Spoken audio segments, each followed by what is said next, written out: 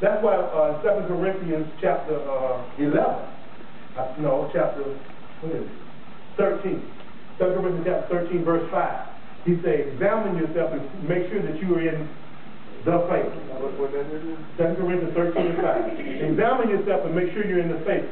The faith refers to living according to the Word of God.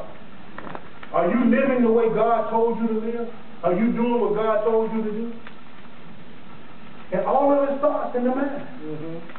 He'll have you thinking, you know what? The enemy is so good at deceiving. He'll have you thinking that God favors terrorists over you. Yep. When the Bible clearly says he's no respecter of persons. But you may see something happening in Terry's life that he wanted, and he'll say, well, I sought God first. You know, I've been going at this for a long time, and I heard Terry mention it one time, and now he got it. But that's all you heard. You don't know what Terry's been doing in the prayer closet. Right. But the enemy won't tell you that. He just show you Terry got it. You see what I'm saying? And you have to be mindful of that kind of stuff. You can't let that garbage come in. When you see your brother get something, you won't start rejoicing. Right. God damn. You know why? Because if he did it for Terry, He'll do it for me. he'll do it for you. Praise God. And one of the ways that you can block it is to start complaining and murmuring that Terry got it. Allow jealousy and envy to get in there. And you'll block yourself up every time. But it's a thought. It starts with a thought. Amen? Amen. All right, y'all back in 2 Corinthians chapter 10. All right. Praise God.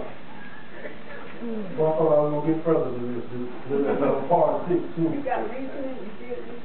Not yet. I ain't even got it. Reasoning, that reasoning a lot of times is based on education. A lot of times we try to reason stuff out, ration stuff out, because with our minds, we're smart. And I'll give you a good example. Now, if you ration it out or reason it out, does it make sense to help the enemy? Nope. Does it make sense to give the enemy food if he's hungry? Nope. Does it make sense to give him water if he's thirsty? Nope. No, you try to reason that out. That don't make sense. Why would I strengthen him to hurt me? No, sir. Because the enemy want to do you harm. Yes, sir. So Jesus said, love your enemy. If he's thirsty, give him something to drink. If he's hungry, give him food. Well, if I try to reason that out in my rational mind through my natural mind, it don't make sense. And if I stay on that, you know what happens? When somebody that done did me wrong comes, and the test comes for me to do them good, I won't pass the test. I will even take it to the point of lying, saying I don't have it, when all the time you got it. And God was just testing to see if you will go through with it. He knew you would, so he knows your heart. Yes, he do. You understand? So we have to stay away from that reasonings and speculations and all them kind of ideals, different ideals, because they barricade us from the promises and the love of God. Amen. And the Word of God. Y'all okay with that? All right. Back to chapter 10. 2 Corinthians chapter 10.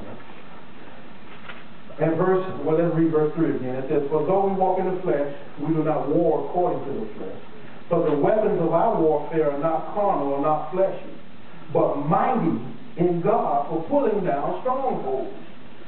Verse 5, casting down, your Bible may say imagination, mine say arguments, and every high thing that exalts itself against the knowledge of God, bringing every thought into captivity to the obedience of Christ. Now we're talking about the way that you win the battle in your mind is to bring every thought captive to the Word of God. Now when we say Christ, I can say the Word of God too. Okay? Yeah. I can put the Word of God there because in the beginning was the Word was with God, the Word was God. Right? John 1.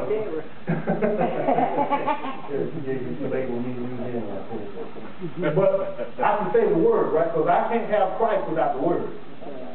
You understand? I can't live in Christ like I'm supposed to without the Word. So I need to bring every thought captive to the Word. Why? Because the Word of God, and we ain't going to get into it tonight, I ain't going to have time. The Word of God analyzes every thought that comes. And it analyzes the intent of that thought. See, that's important. A lot of times, thoughts are disguised where we can't see it. But the Word of God gets back into the subconscious and all that stuff. And it analyzes the intent of every thought that comes.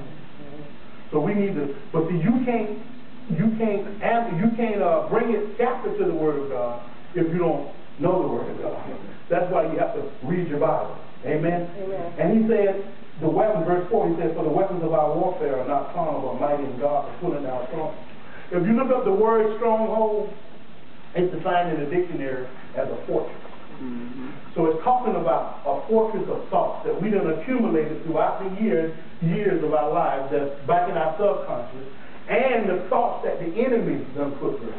What I mean by we done accumulated, situations we done been in that we acted in the flesh in, we never got rid of those thoughts. They didn't just go away.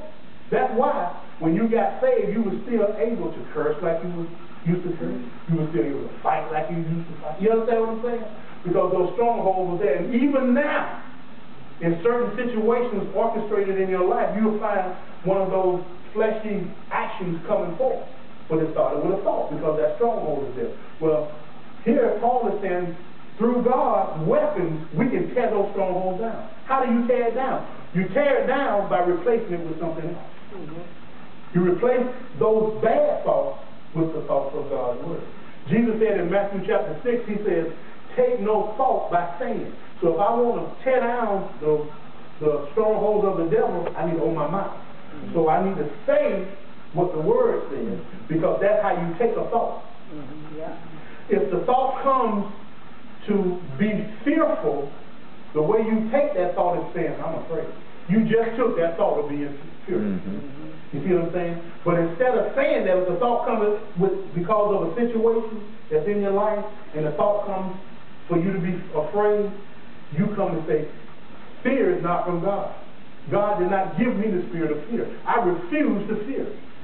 Or go to one of my favorite scriptures, Isaiah 41:10, where God tells us to fear not. He's with us. Yeah. You start quoting that. You see what I'm saying? And now you're replacing that thought of fear with a thought of faith.